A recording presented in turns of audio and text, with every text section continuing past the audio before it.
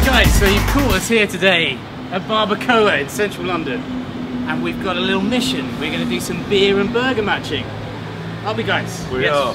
Yes we are, Brad. So what's the thing with it? What are we going to do? What we're going to do is, well, they've got a great beer list full of some really interesting beers. We've got rhubarb saisons, we've got dark lagers from Freedom, which is a lovely beer, and Ola Dubh, which is a whiskey-aged beer. But I think we can do better. I think we can do better. Top it.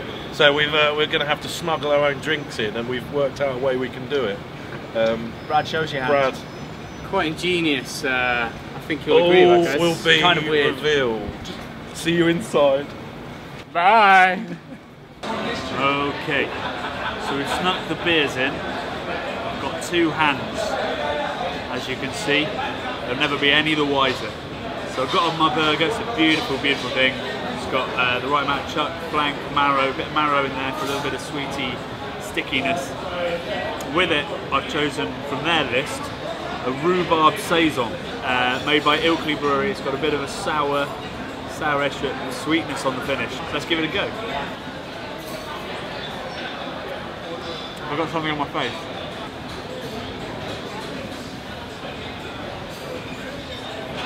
And that beer's really good with it actually. They sort of intertwine together, so you get the sweetness from both. It just makes it last a lot longer. That's what food matching should do. They should come together and neither of them should be obliterated. But I think I can do better. I've got secret beer. One of my favourites, Little Creatures. It's from Australia, Perth. Really, really lovely pale ale with a slightly sweet, hoppy end that just knocks you with bitterness at the very end.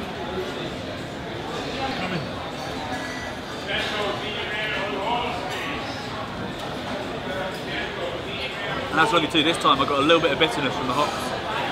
It just cut through the beer, and then because the sweetness came back in, it all came together again. It's beautiful. I'd go Little Creatures. So, I'm going to have my burger now. It's Brad Superfood. Anyway, so I've chosen from a fine stable of beverages here, and I've gone for the Freedom Dark Lager.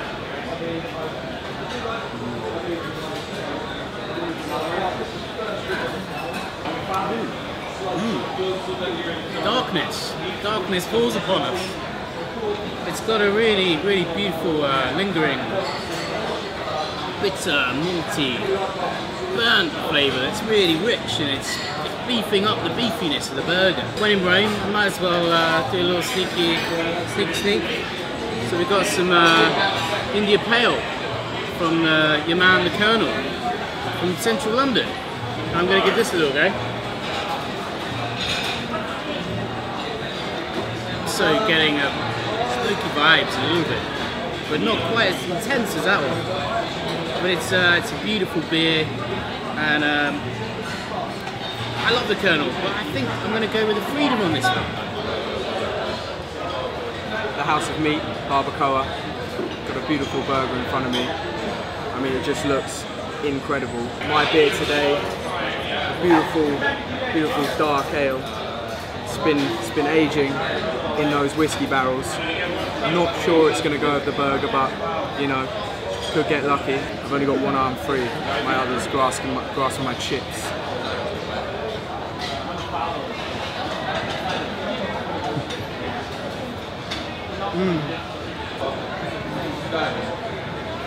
It's my other hand.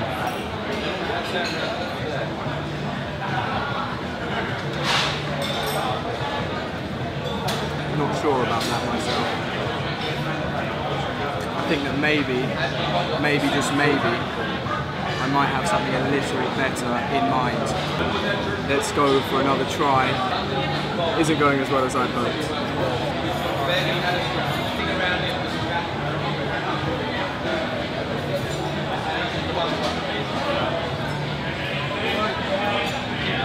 Unfiltered, incredibly hoppy, hits that sweetness of the onions, that real comparison, really nice. Definitely don't go for the whiskey store beer. This is your boy.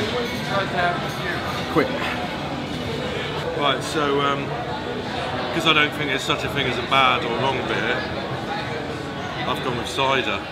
This is from the Barbecoa boys. This is Cornish. It's from the first windfall and apples. No Granny Smith in this. This is all heritage stuff. I'll put extra mustard in it.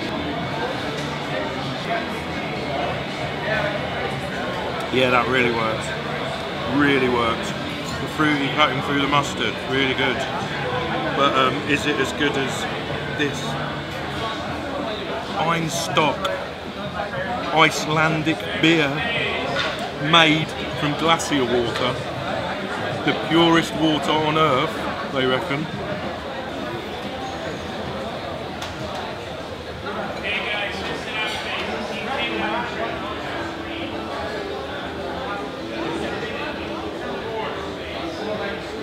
Actually, I was expecting that not to work because it's full of citrus.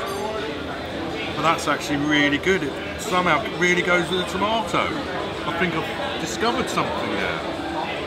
If you think you know a beer that goes better with a burger than us, write it in the boxes below. Let us know and we'll give it a go. Alright, so from Barbecoa and from us, cheers!